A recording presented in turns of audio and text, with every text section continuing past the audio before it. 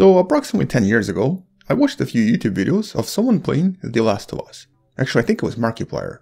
And I was so impressed that I decided to try to get my hands on the PlayStation 3. And I literally spent 2 weeks playing the game because it was just so good. And not even the gameplay, just the premise itself, the story, the idea behind it, and even the portrayal of these unusual fungi zombie, or basically clickers. And you can probably imagine my excitement when I found out that they're also making a TV show. Oh yeah, there's also part 2 of the game, but I'm really behind the schedule on my games, so I haven't played that just yet. Anyway, hello wonderful person, this is Anton. So today we're going to be talking about the idea behind The Last of Us. The idea behind the fungal infection. And basically answering the question of, can this actually happen?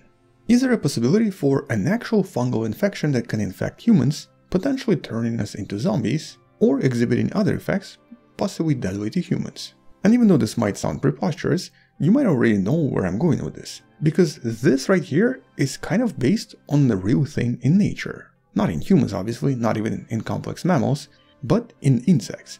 And if you know anything about the original game The Last of Us, it was actually inspired by the episode from BBC. The episode that you see right here, as always narrated by David Attenborough. And this actually shows us what happens to some of the ants infected by certain fungi as they literally turn into a kind of a zombie, with the fungus then starting to grow, usually out of their head and a few other body parts, and eventually releasing spores, potentially infecting other ants or other insects depending on the fungus, with the family of these fungi known as the Cordyceps. Although for these ants, the more specific name is Cordyceps, a very specific fungus that parasitizes specific ants, with a single fungus only able to control a single species of ant. And because there are several fungal pathogens known to us that can actually change the behavior of the animal they infect, this idea might not really be that far-fetched after all. So let's discuss this from the perspective of science. And by the way, there are going to be no spoilers about the TV show or even the video game. I'm just going to be covering basic concepts. And a lot of these discoveries are somewhat recent. As a matter of fact, some of the first papers on this fungus and its effects on ants only started to come out about a decade ago, around the same time as the video game. Here's one paper you can find in the description. And in this paper, the scientists explored how Cordyceps managed to evolve various types of compounds to influence various types of behaviors in specific types of ants. And what's intriguing is that they actually evolved really specific components that seem to do very specific things, usually divided into 5 separate steps. The first step seems to be relatively similar. The ant picks up some of the fungus that gets stuck on its skin, and the fungus slowly finds a way inside the ant's body by using various enzymes to break through its skin. The second part is a little bit more specific. It involves direct manipulation of the ant's behavior. The fungus does not actually infect the brain, but seems to develop a kind of a colony very close to the brain itself, which then starts to emit very specific metabolites that almost instantly start to affect the ant. And in almost all cases, in almost all species, the first thing that happens to the ant is a type of a convulsion, where the ant suddenly loses footing and basically falls to the ground. This happens in almost every case.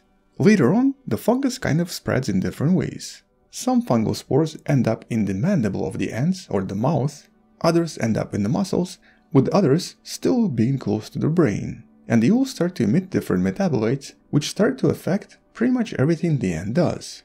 And following the convulsion, once the ant gets up, it generally starts to find a way to get above the forest floor. And what's super intriguing is that even the height here seems to be really specific.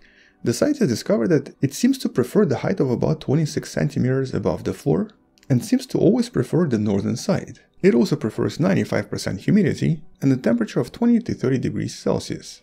And if it finds these conditions, it initiates the last step, known as the death grip, seen in the video by the BBC.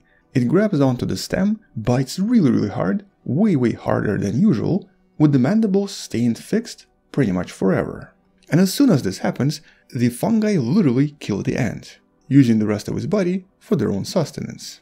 With all of this done just so that the spores can easily propagate through the air and potentially infect other ants or move elsewhere. So essentially this is a way that this particular fungus moves across the forest. So it's actually both the mobility strategy as well as the reproductive strategy. And we know that this strategy existed for at least 130 million years. The scientists literally discovered the signs of those mandibles biting into various leaves and various stems in a lot of different types of amber, consisting of both ants and ancient plants. So this is a super ancient relationship. It's been around for a very long time. And that's a very important part of the answer to the original question. Can this happen to us? Or I guess, can this happen to us? Well, no, not really. Or at least very, very unlikely. If this could happen to us, or if this could happen to mammals, or really any more complex animals, it would have already happened in the last 130 million years. The ants and the fungi have been doing this for so long that if the strategy was successful elsewhere, it would have already been applied to some other animal. As a matter of fact, fungi are also really dangerous to frogs, and they might even cause the extinction of several frogs in the future, but none of the frogs ever turn zombies. They do experience a lot of problems, but none of them are related to either behavior or their brain. And that's of course because ants compared to frogs are just way more simple. The brain of the frog and even the circulatory system is way more complex for anything to control as easily. But ants are really simple. As a matter of fact, this only takes about 4 to maximum 10 days to achieve, which is why it's so common in insects and is unlikely to happen in anything else. But ironically, this fungus that infects ants even has its own fungus, parasitic fungus, that seems to infect itself. So dangerous fungal infection in simpler species is definitely a lot more common. And so is the human brain just a little bit too complex for any of these fungi to infect us and to control our behavior? Well, actually, not really.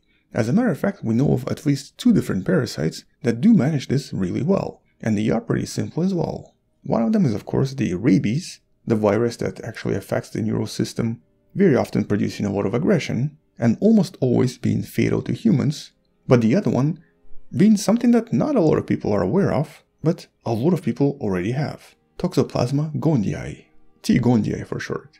And this parasite, which by the way is going to have its own video, is something that we know for sure changes behavior in humans, changes behavior in a lot of more complex mammals, and as you might already know, or might not know, is actually spread by cats and a lot of other felids as well. And this weird parasite has already been implicated in things like psychosis, in things like schizophrenia, and even things like risk-taking behavior. As a matter of fact, what makes this particular parasite really intriguing is that when it actually infects rats, it makes those rats less fearful and often makes them approach cats, which then ends up basically being fatal to them.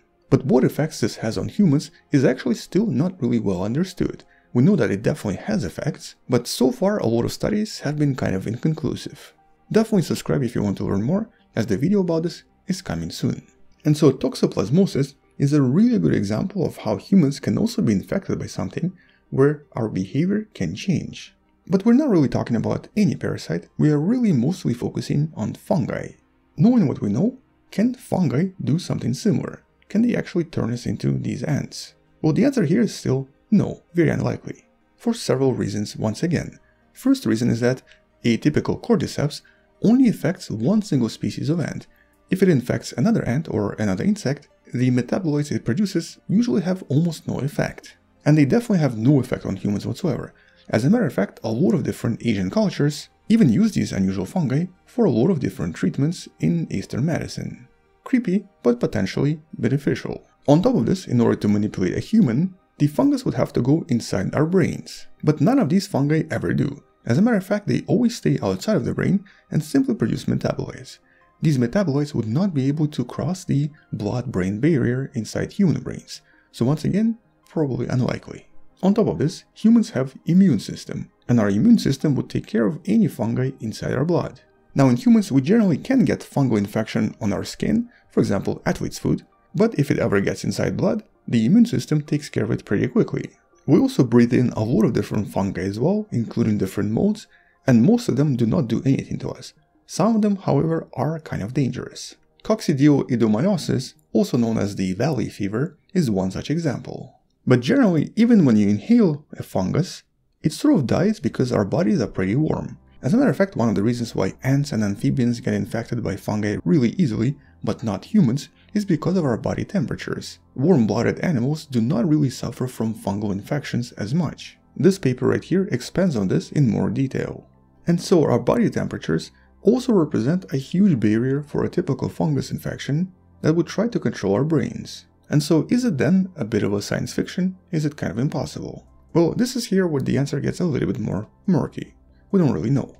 As a matter of fact, we know that some fungi can actually manipulate our perception or even to some extent our behavior. For example, the famous magic mushrooms produce psilocybin that can cause hallucinations and alter human mind to the point where it actually alters our behavior. So at least in theory, fungi can find a way to maybe manipulate our minds and thus make us do things we don't want to do.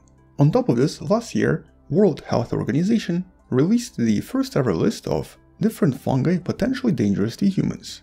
And that's because in the last few years, there actually has been an increase in fungal infections around the world. Maybe due to the climate change, maybe due to something else. But what's important is that it does actually increase the chance for some kind of a super pathogen, a super fungus that can establish itself in mammals or even humans, possibly becoming extremely dangerous over time and obviously maybe even manipulating our behavior. Although more likely, if such pathogen does occur, it's just going to produce something really dangerous inside our bodies, but not really turn us into zombies. This is still way too complex for any fungus to achieve.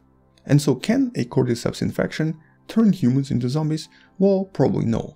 But can some kind of a fungus appear out of nowhere, possibly causing major infections around the world, or maybe even causing a new pandemic?